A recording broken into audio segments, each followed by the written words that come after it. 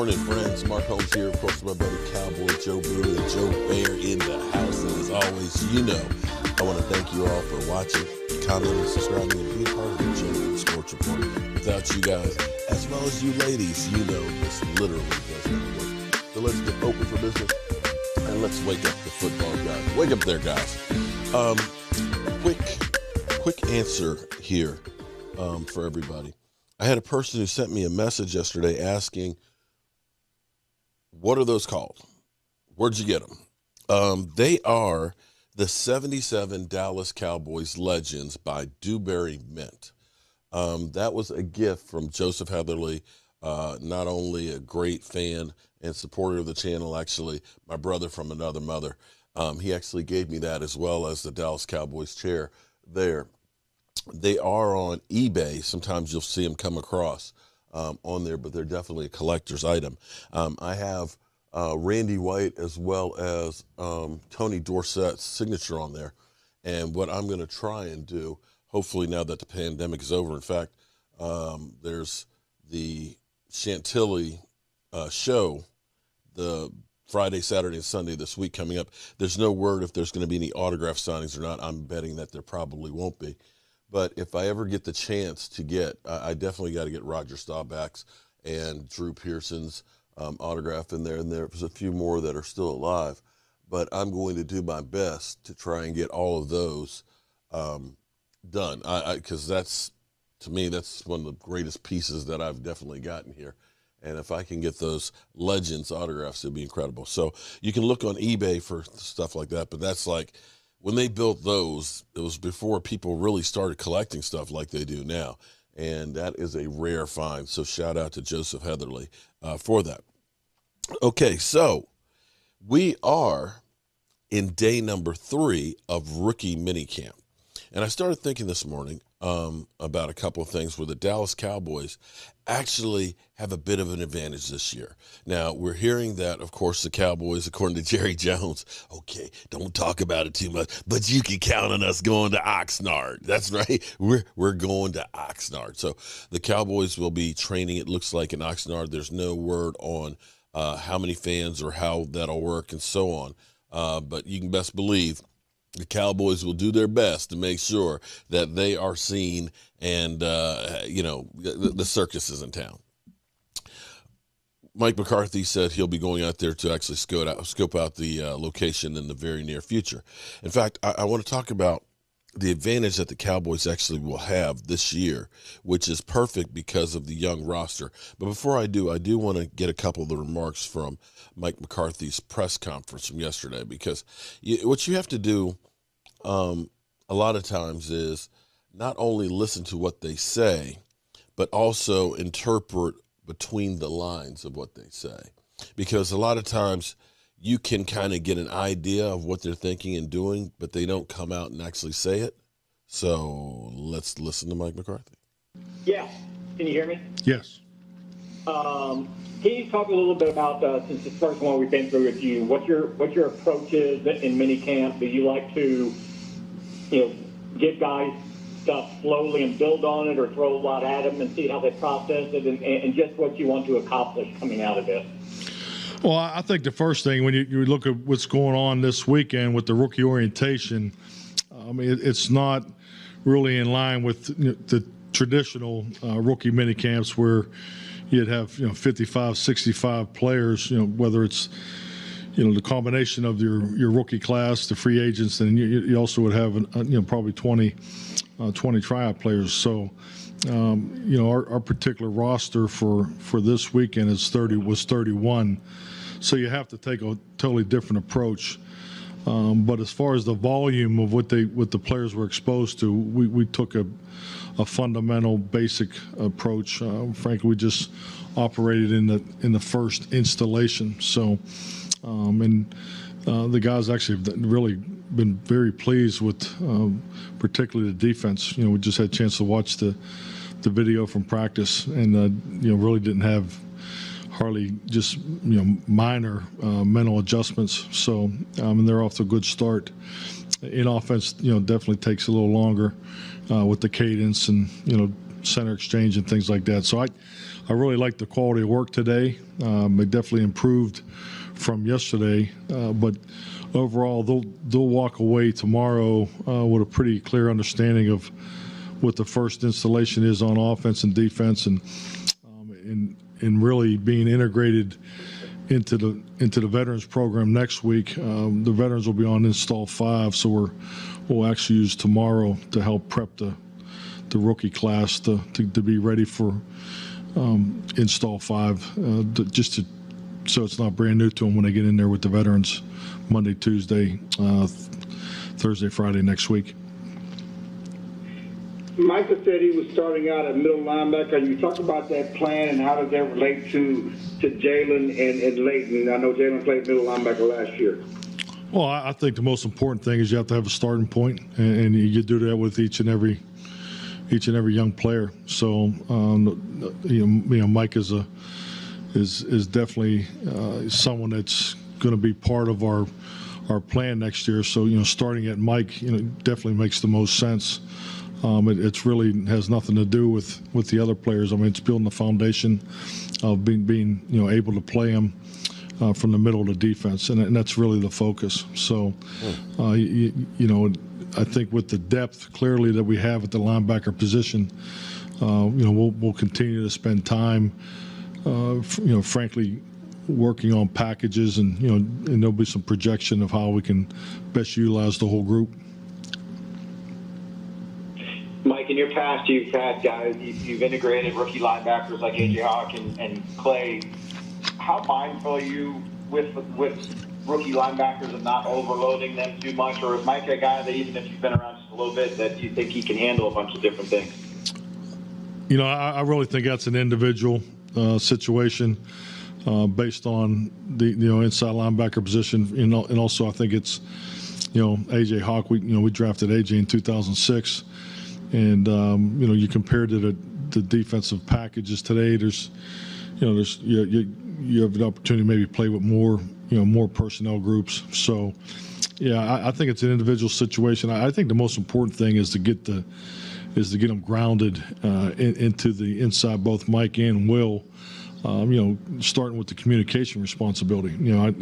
We had both Jabril and Micah wear the helmets. They both have the experience of being the communicator. So, and that's something you really do with all your inside linebackers because, the more you can do, and something we talk about a lot during the player acquisition process with Will McClay and the scouts and the coaches as we're evaluating players, is every player has to have 2 jobs, ideally. Yeah. So it's the more you can do, and especially I think is very clear at the inside linebacker position. Earlier, Jabril gave Micah credit for his interception and carrying the wide receiver over the middle of the field. From what you've seen so far, how does Jabril and Micah's skill sets complement one another? Well, I think they're very complementary to one another. They both play with high instinct and awareness. You can see that, right away, even during the evaluation process. So, I really like the look of those guys the last 2 days. There's definitely command and confidence. It's football is still football when you get out there. It's just doing it a certain way. The language is usually the biggest threshold to get over, and those guys are off to a really good start.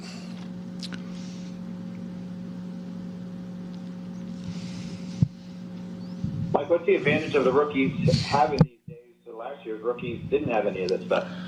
Oh, I think it's a big advantage. Clearly, I think anytime you have time to be with your players, it's an advantage, especially in today's climate. I mean, we all know what the norm used to be, so it's good to be able to spend 3 full days, and really probably 4 days coming off of the physicals, and But I do want to give our coaching staff a tremendous amount of credit for the improvement that we've made in year 2 of virtual meetings. So you can see that the time that the players have spent since the draft, since signing with our football team, a lot of questions being asked, during the presentations, and I thought our rookies did a great job being on top for the most part of what was asked of them, coming in here this weekend. So I do really like the foundation that's been built with these rookies.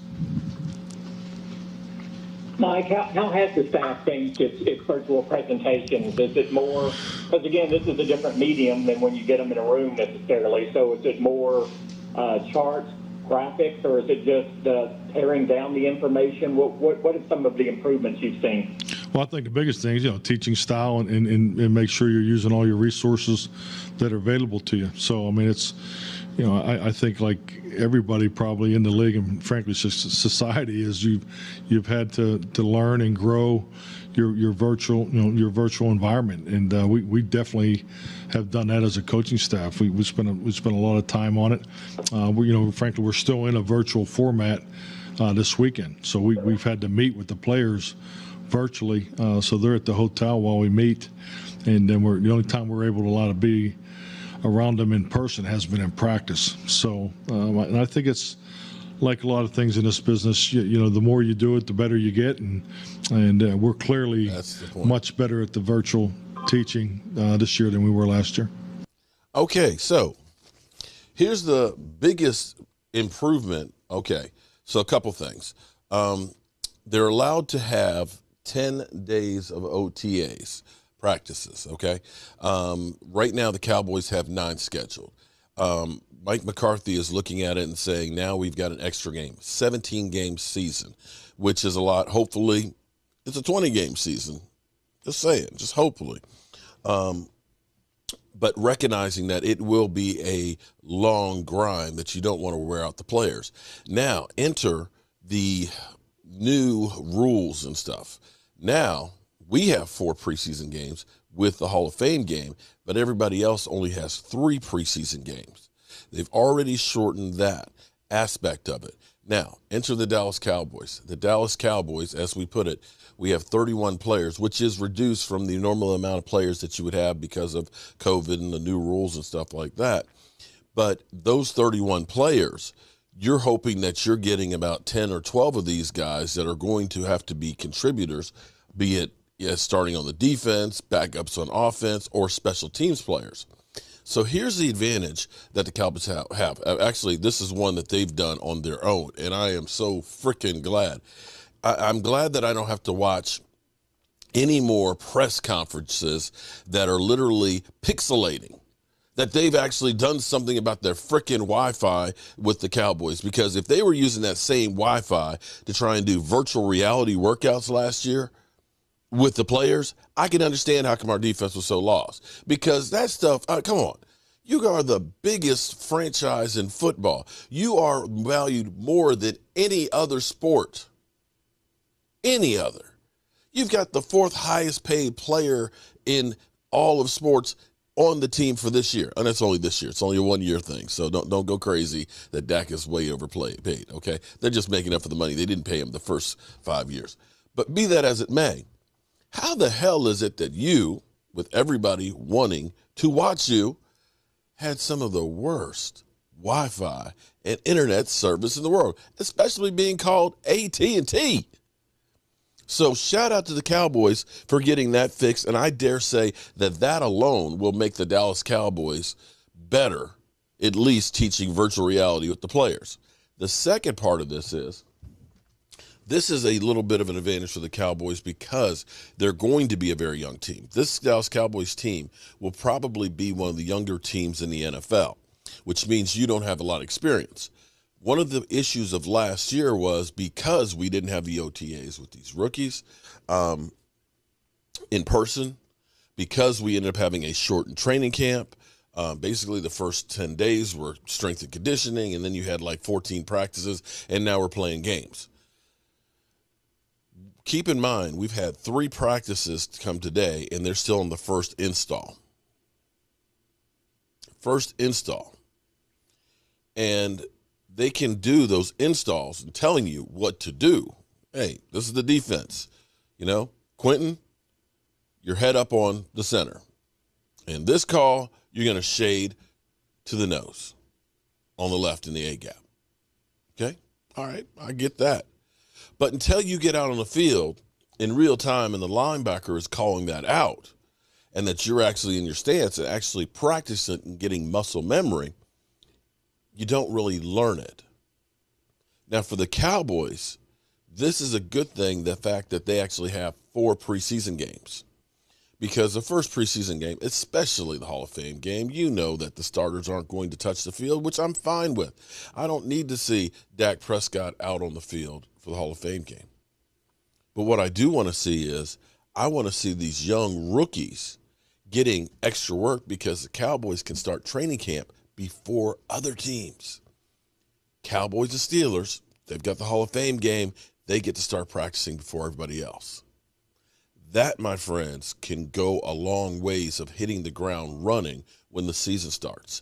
You can go ahead and say, hey, we're having, Imano fight for who's going to be on this team preseason week 1.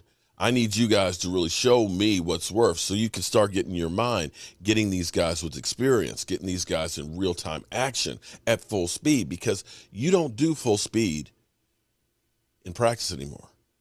You don't take guys to the ground. You don't tackle anymore. So you can look at this as saying the Cowboys have a full speed practice to really get the young guys up to speed. I love it myself. And this is one of those things that you start looking at. It may seem minor right now, but when you take a little advantage here or a little thing that happens there, and you start stacking up these little things start becoming big things. And in football, the difference between winning and losing can literally be like that little much. One turnover here, one blown call there can be the difference of winning and losing. The Cowboys can make sure that their players understand the theory of what they're trying to accomplish. They can get them in shape. They can get them ready to roll, and then just see which way the football bounces. Another Sunday without football. But we sit here. I know it sucks. 116 days, 10 hours, 49 minutes, and 45 seconds away from kickoff of the Dallas Cowboys versus the Tampa Bay Buccaneers. I'm Mark Holmes, and Mark Holmes here, and as always, I want to thank you all for watching, commenting, subscribing, and being part of the Joe for the Sports Report.